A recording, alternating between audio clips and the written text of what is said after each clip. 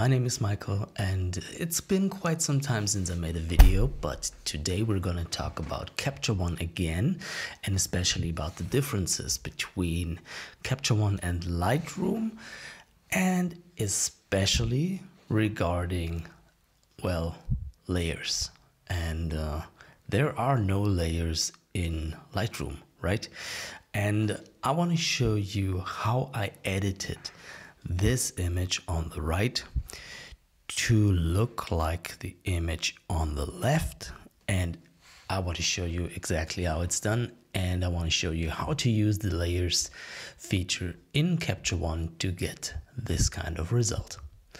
Let's get into it.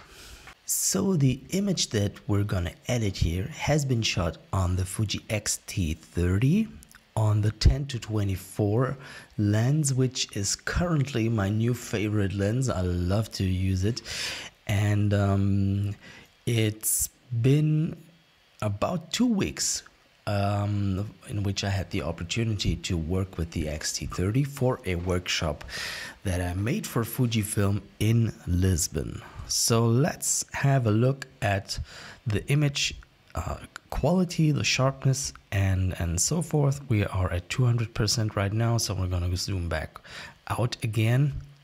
And let's talk about the things that I would like to do in this image. Now, first of all, the building on the left side has the same color as my subject.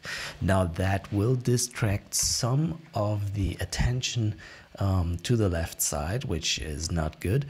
And I don't see enough detail in the sky, and I want to make the street darker. These are the main things. And obviously there is a lot of graffiti on the walls, and to be honest, they can be removed, obviously, but this is something that would probably need to be done in Photoshop, and it would take a lot of time. So we're not going to do this, but we're going to edit the image right now. I'm going to show you the tools that I use to do that. Now, if I want to change the color of the yellow building on the left, I cannot do it with the color editor, because I would also change the color of this streetcar right here. So what I want to do is, anyway, I want to go into the advanced color editor, select the yellow of the building, and then I want to press these 3 buttons right here and create a masked layer. Now, this will take some time, but with this layer, I am now able to mask this area. So let's go into the close some things first to get a better overview of what's happening. And what we're going to do now is we're going to go into the layers and have a look at the mask that was created by Capture One. Now I want to erase the areas that I don't want to edit right now. So for that reason, I'm gonna adjust my brush size and work my way to a mask that will only work on the left side of the image. And I would always prefer to work on a Wacom tablet to do masking, but currently I'm just on my MacBook, and I'm gonna do it with my touchpad, which is working fine because Capture One has quite some good auto masking features that will correct my drawing automatically. So let's have a look at my tool again to see. Yeah, my opacity has not been on 100%, so that's why I will need to work here one more time to get all the masking out of the way.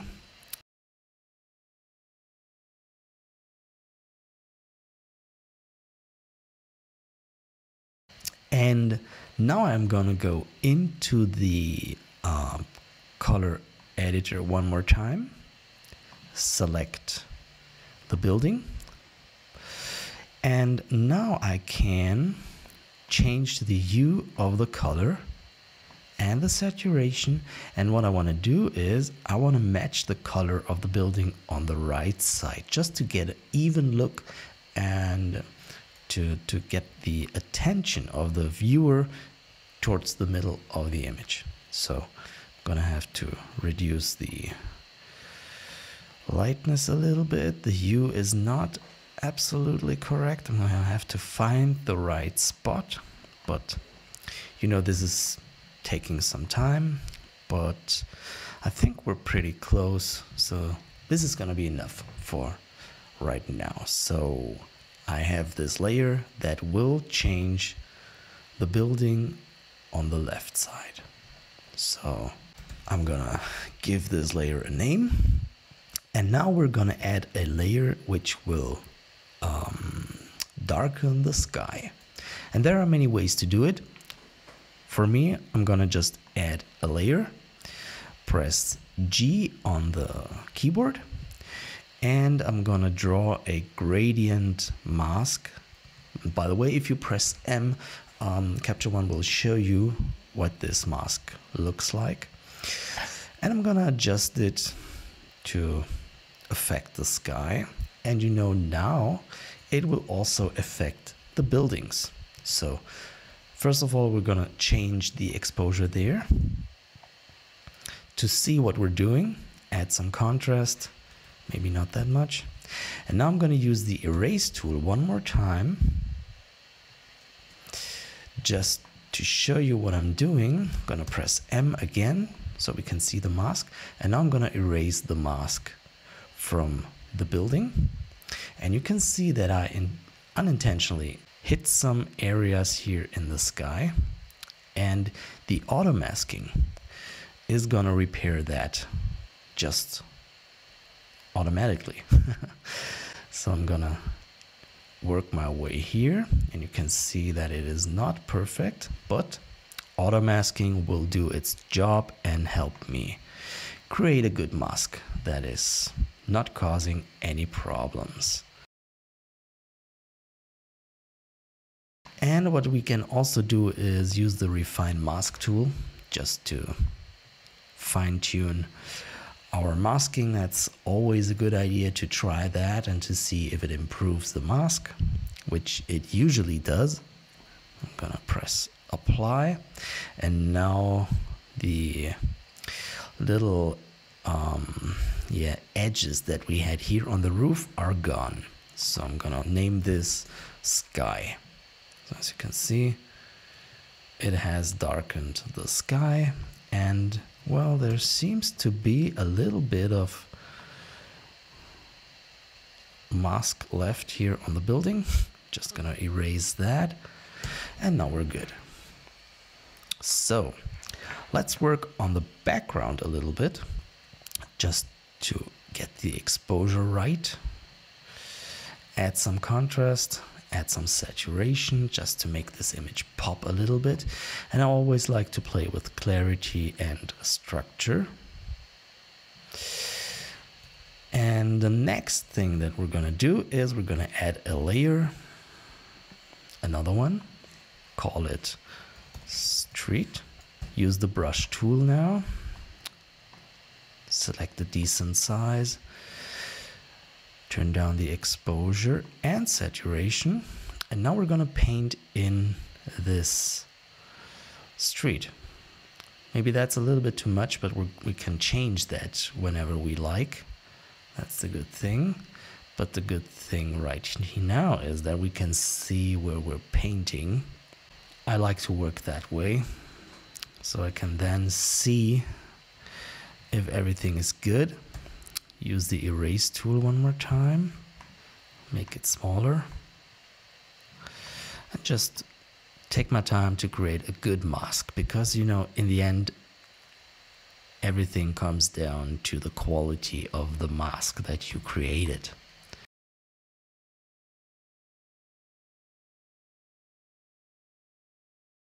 But you know, for demonstration purposes of this video, I'm pretty fine with this mask. So I'm going to show you what the street layer looks like. It looks like this. And obviously there would need to be done some fine tuning. And I'm going to do it just to show you that we need to do a precise job. And it's not that it will take very long.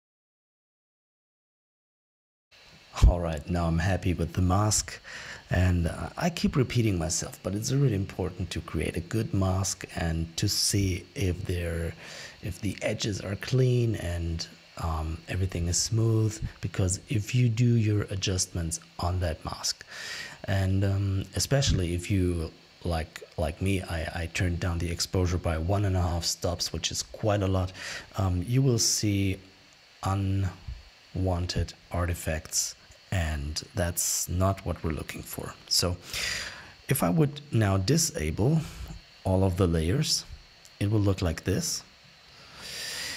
If I would now show you the before and after, it would look like this. This is the way it was in the beginning, and that's where we are right now.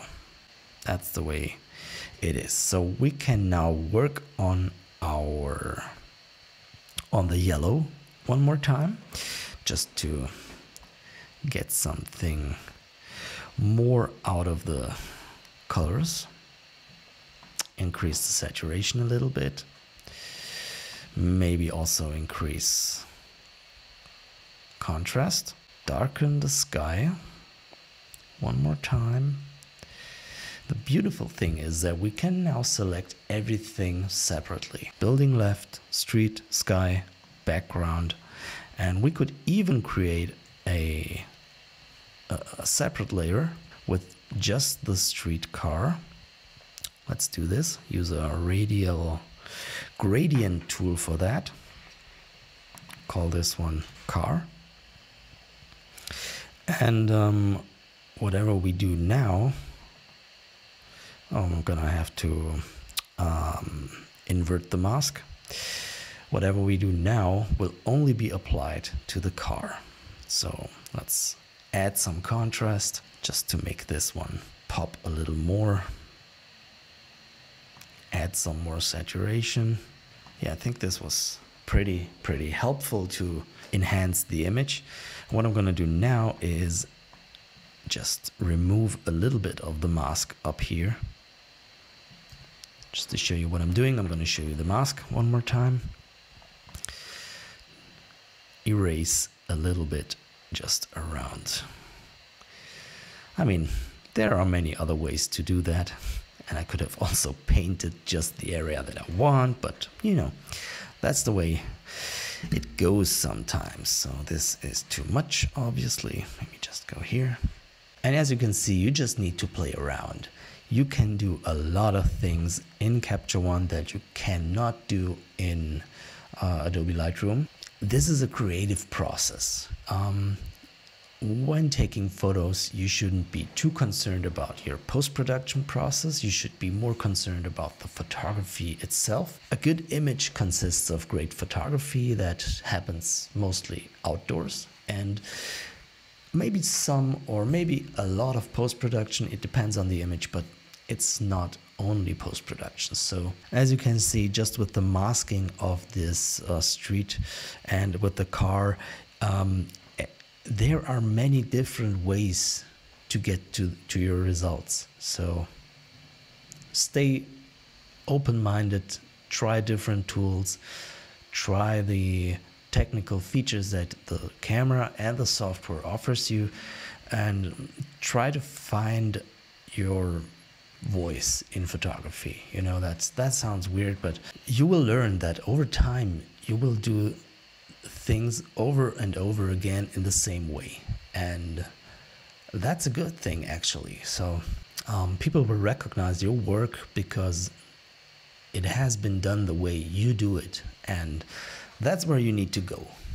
Okay, I hope you enjoyed this little tutorial and I hope you learned something. I appreciate your feedback in the comments, and in the next videos I'm gonna show you some more images that I edited in Capture One from Iceland. Hope to see you there. See you soon. Bye.